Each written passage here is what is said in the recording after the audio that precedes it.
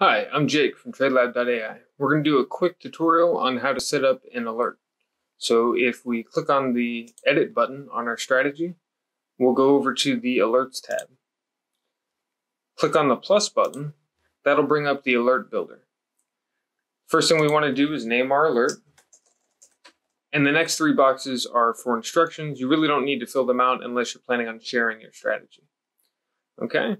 To build an alert, we just need to look at the fields down below, and we need to decide what type of information we want in our alert. So every alert can have multiple pieces of data. And the way that we break these apart is by giving them a name and then a value, right? And so we would have type, symbol, and interval. This is a very simple alert. And you can say set up a buy signal right here. So you would type in buy for the type. And then you can also use the autofill for symbol and interval, and that will send the symbol and the time frame from TradingView. Okay. You can also add a field and say if I wanted to send like the RSI or something, I could put RSI. If I wanted it to be a number and I wanted to do math with it, I could select the type as a number, and then I could send that over. So if I wanted to send it from TradingView, I would actually check this dynamic box, and that would allow me to use a TradingView plot.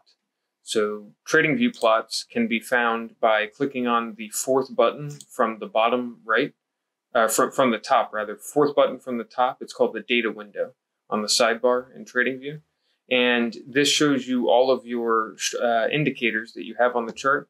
And under each indicator is a list of all the plots. So this is the plot name.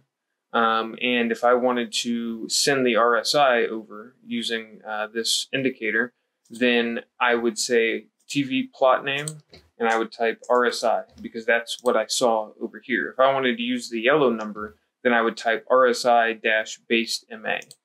RSI-based MA, and that would give me the moving average of the RSI, right?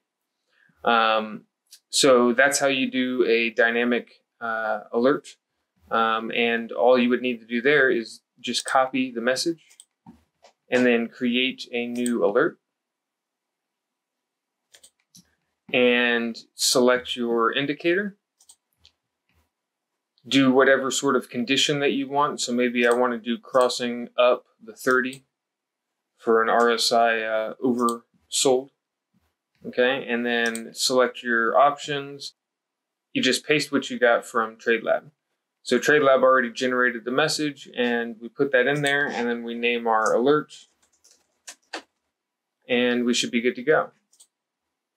So that's how you create a alert in TradeLab.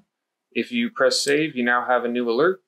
You can send that alert as a test alert by clicking on this button, send test alert, and you can fill out any information. So if some of the information is missing because it's supposed to come from TradingView, you would need to fill it out yourself, right? So like this is supposed to come from TradingView, so is this, and the RSI is supposed to come from TradingView, right? But I could simulate a different RSI. Maybe the RSI right now is 40 something, right? But I could simulate a 27 RSI if I wanted to, and then I could send this alert, and that would bring me to the alert page, and it would show me how it processed that alert.